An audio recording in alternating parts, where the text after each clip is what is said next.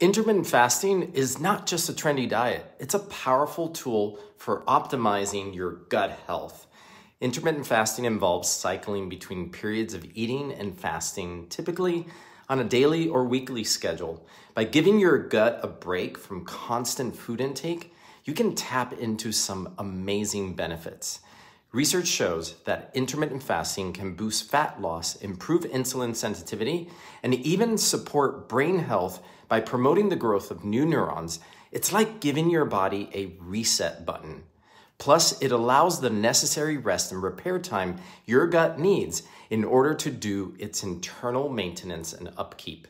It's like making time to take out the garbage before too much accumulates inside your cells.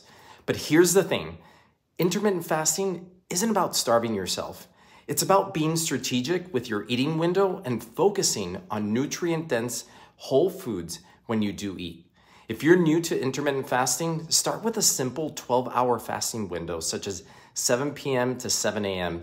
As you get more comfortable, you can gradually increase your fasting period. And remember, fasting between meals is just as important for your gut health and your poop cycle as it is to fast overnight to reset those insulin receptors.